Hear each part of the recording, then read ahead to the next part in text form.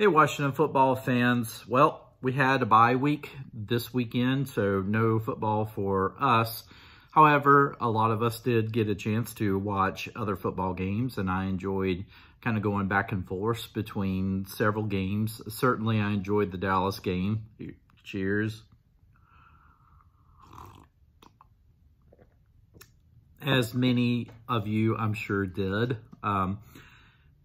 Being down here in Carolina, you always kind of have a soft heart. At least I have a soft heart for the Carolina Panthers.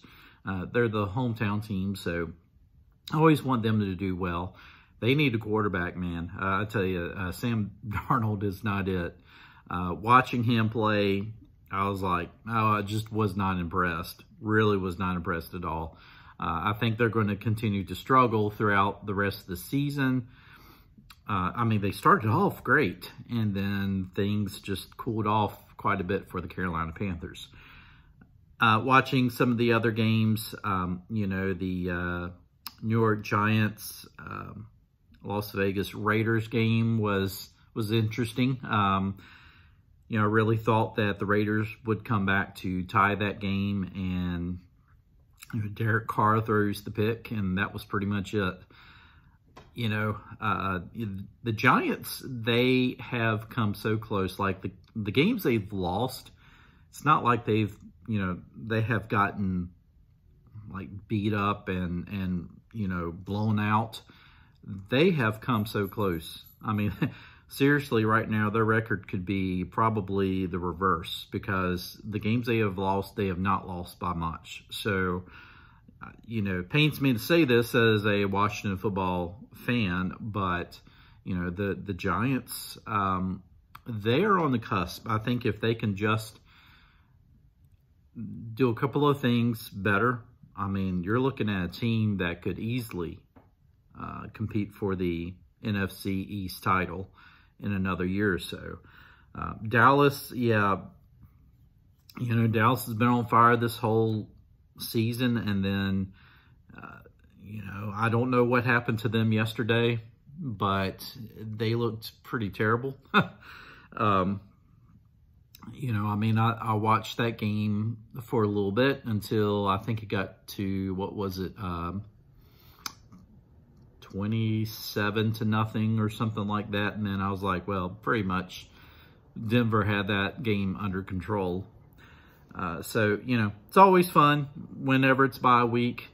It's like you can sit back and watch football without having anxiety, without, getting mad or upset or anything like that. If there's a game that is not going your way, just switch it to another game, enjoy that. And it's pretty much what I did. I enjoyed watching football yesterday. I really, really did.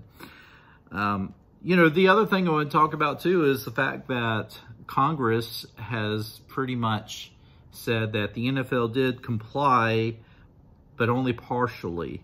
The NFL did hand over some documentation. No surprise that there was documentation to be handed over. However, they did not comply completely.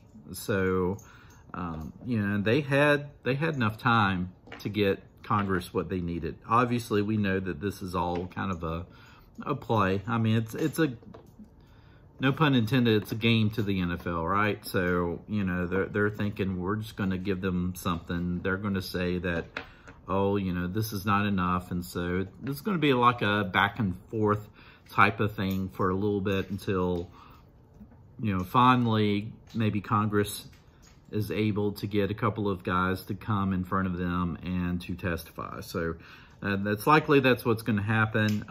Congress now is saying that they need the gag orders lifted on all of the folks who want to be able to tell their side of the story. And there are folks who do want to tell their side of the story who have not been able to tell their side of the story. So if those gag orders are lifted, this is going to really be some trouble for Daniel Snyder, because there have been accusations that Daniel Snyder was complicit in all of this sexual harassment stuff. And so, he's claiming innocence, that he had nothing to do with it. We all kind of know that likely that probably was not true. And this is a chance to really expose that to see if it is. Now, I'll tell you what, if Congress is actually successful with bringing a lot of the stuff to light, the NFL is going to have to step in and say, okay, you know, we've got to get rid of Daniel Snyder. I mean, I know that sounds like a pipe dream, but this is starting to get serious, folks. And you know, if this does start getting to the point to where Congress is going to bring people in to testify, you know, and bringing someone like Daniel Snyder in now, he may not say anything. He may say he's pleading the fifth, and he absolutely can. But it may not even take him having to, you know, testify. It might be enough that, you know, his accusers come forth and say, this is what happened. And if that's the case, I mean, certainly it's a Jerry Richardson thing as well. I mean, you got to get rid of Daniel Snyder. If you got rid of Jerry Richardson, you got to get rid of Daniel Snyder. And so remains to be seen how quickly that Congress is going to move with this. You know, certainly us Washington football fans, we would love to see this happen quickly if it is going to wind up turning out, you know, the way that we hope it does. Other than that, you know, honestly, any other time I hate it when Congress gets involved in stuff like this, because it's like, don't you have anything better else to do? You know, like right now we have, you know, the price of gasoline that keeps going up, the price of food and all of this stuff. And it seems like Congress could, you know, use their time better to really help the citizens of the United States. But at the same time, when you do have a corporation, you know, this mega corporation like the NFL, who obviously is hiding things that should not be hidden. I mean, sexual harassment, no one should have to deal with sexual harassment in a workplace, you know, or any other time, right? And, you know, if this actually does help to you know, bring to light those that the NFL have been protecting for all the wrong reasons, it needs to happen. You know, part of me is kind of like, you know, this is probably going to be like a, you know, dog and pony show. Nothing's probably going to come of it. It's just going to be a big waste of time.